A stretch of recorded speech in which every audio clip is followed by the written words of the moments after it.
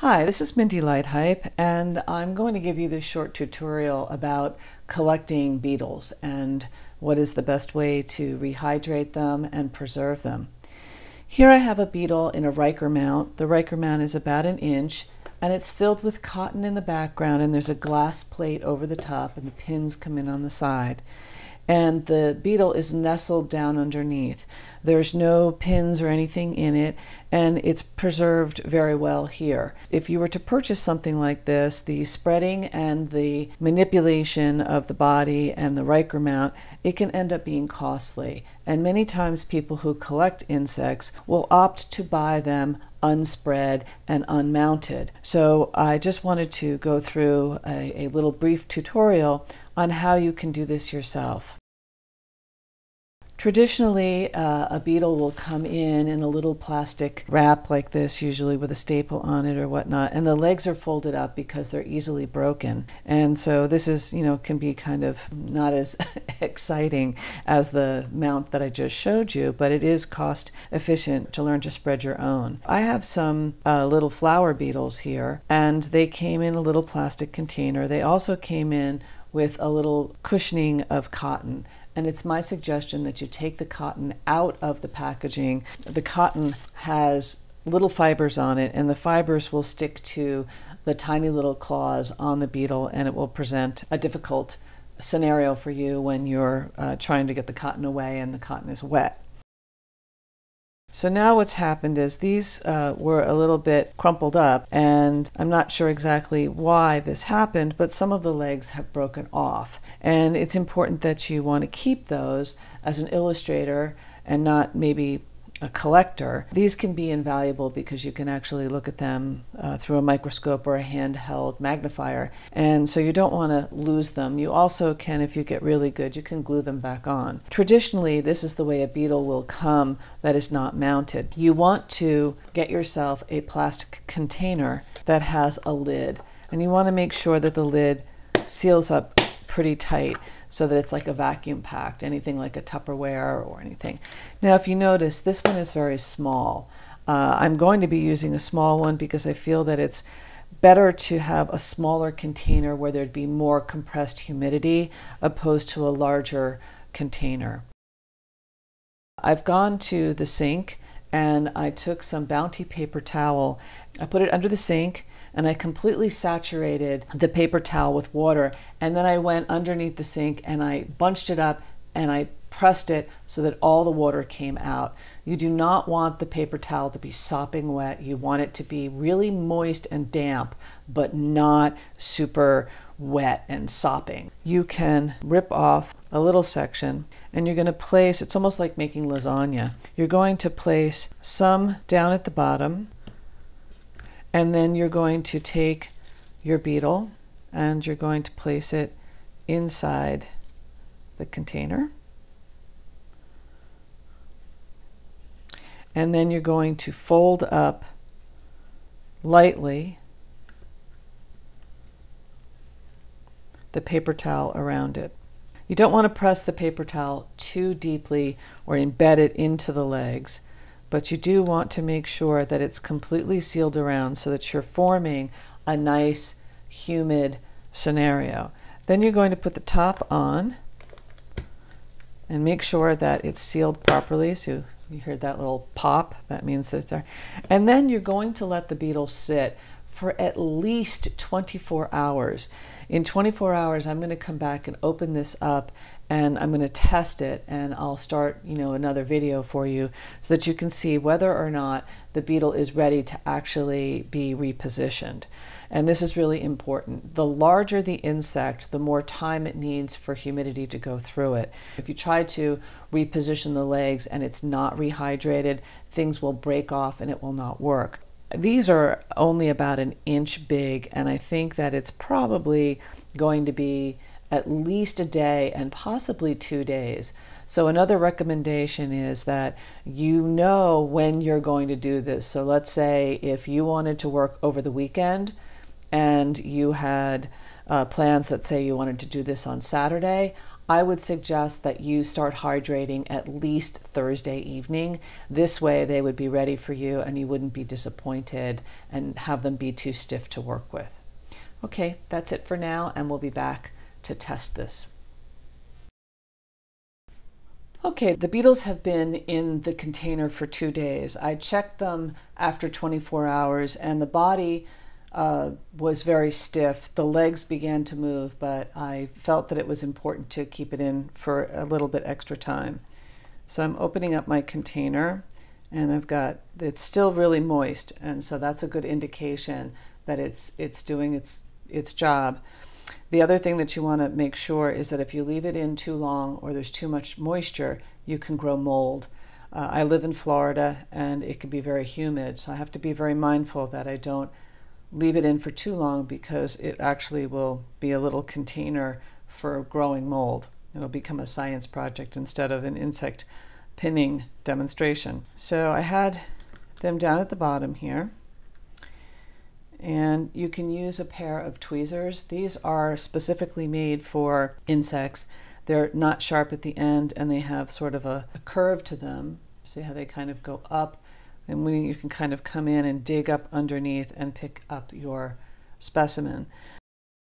Okay, so this beetle pretty much looks the way it did coming out of the package. And as you can see, the legs are turned in close under the body, and they do this for protection when they're shipping them so that there's less breakage. So what you want to do is you want to make sure that the joints are flexible, and you can kind of maybe put your thumb lightly in the middle of your beetle and then come in, and you want to just sort of grab in the mid-range area, which is the tibia, and you want to kind of move it back and forth. You might actually hear a little snapping noise, and it's almost like a joint cracking. So if you think about it, if you've got knees that crack, this might also happen here, and it's just a little snap, and then they should begin to move, and this is what you're looking for. If when you go to open it up and it's not moving, it means that it has not hydrated enough. So you're just going to kind of loosen each leg up, and this little guy's missing part of his tarsus here, and this looks like the insect that is missing this back leg.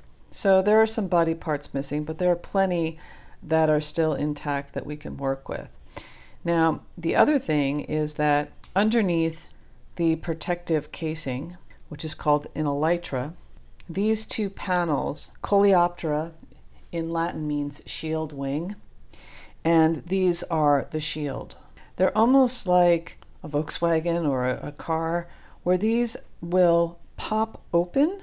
So you actually have to come in, and you can be pretty tough with these, because this is like a keratin, like your fingernail. And you can come in with a pair of tweezers and get up underneath and sort of pop the hood of each one and kind of move them off to the side.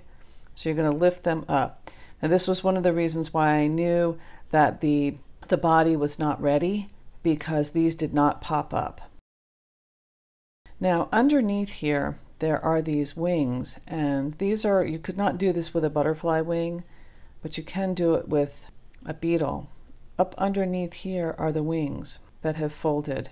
And so what we're going to do is we're going to actually place this on a spreading board, and I'm going to pin them down so that you can have them see what they look like when the wings are up. So now that I've gotten this side out, I'm going to turn the body and lift this up, expose the folded wing underneath, and pull this out. And they're really nice about how they just kind of fold up underneath. You can also, if you don't have tweezers, you could use one of your insect pins that are in your little kit, and you don't want to poke through. You could actually even just use the round edge, which is the head of the pin, and sort of pull it out, as you don't want to rip or tear anything, and then kind of just give it a tug and the wing will come out like that. So that's pretty cool. The next step is to take your spreading board, and here we have an inexpensive one, which is styrofoam, and you literally this ridge here is for butterflies bodies or any insect that would have actually an abdomen. This is all attached, so he's literally just going to sit on the surface here. Or if he seems like he's tilting, you can actually just put him this way and not go into the crevice. In order to secure the beetle to the styrofoam and to be able to work with it, you need to put a pin through the thorax. I have holding down the major portion of the thorax and abdomen, and there's an area right underneath the head. This is also part of the thorax, and I'm going to take one of the heavier pins, which is number 3, and I'm going to place it partially to the left of the thorax and press down. Now, because the beetle is very stiff and hard, you're going to have to put a lot of pressure, and don't keep it in your hand because you could press down and stab yourself. What I've done is I'm just taking this into the styrofoam and I'm pushing straight down until it goes through, and now it's through the body, and I can now place it on the styrofoam board, and it's still going to pivot and move, but at least it will be relatively flat.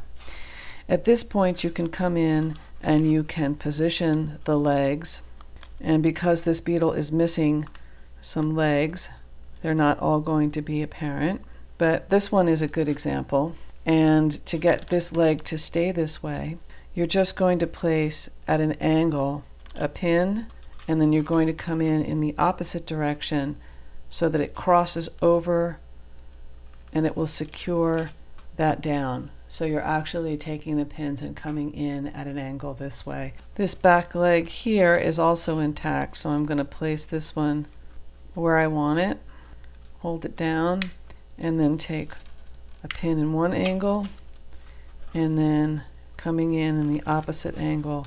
This helps to secure it.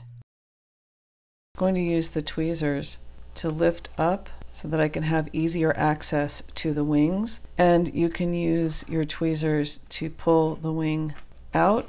And because this is not a scaled wing, it's actually more like cellophane, you can use your hand to gently pull the wing out into the position and get it unfolded. My pins are a little awkward, but just have to manage. So actually pulling it up higher will help it. Now you want to make them even, and you also don't want to damage the wings. So I've pre-cut some tracing vellum into 1 inch by, looks like 4-inch strips. And you're going to take your pin and you can come right into where the wing joins the body. And up at the top, there's a ridge where there are some veins. And I'm using the point of the pin and I'm moving the whole wing into the position that I'd like to see it be in. And that's going to be approximately slightly lower than 90 degrees.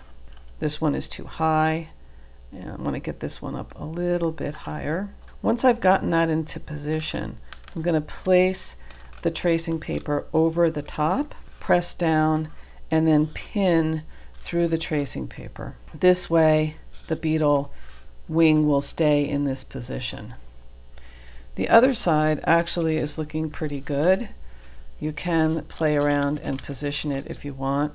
If you want it to be a little bit lower, you can just tap it and you can come in. Now, if for some reason the legs, the pins that I put here, you can slightly move this over and drag your leg over the top and pin.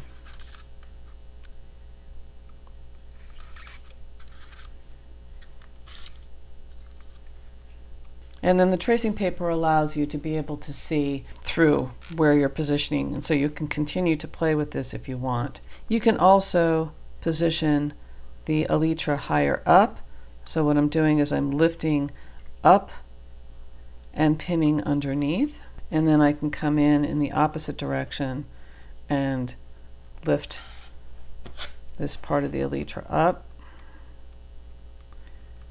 and cross it. So this is your basic positioning and pinning, and you're going to leave this for at least 24 hours before you take the pins off. Okay, I hope this helps. I hope that this short video will inspire you to collect beetles and to pin them on your own.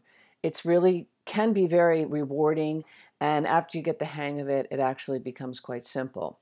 For more information about my online courses and illustration tips, visit my website at www.mindylighthype.com. You can also see demonstrations on my YouTube channel, and you can also see me on Instagram with works in progress. I look forward to sharing the beauty of nature with you. Get out into the wilderness and explore.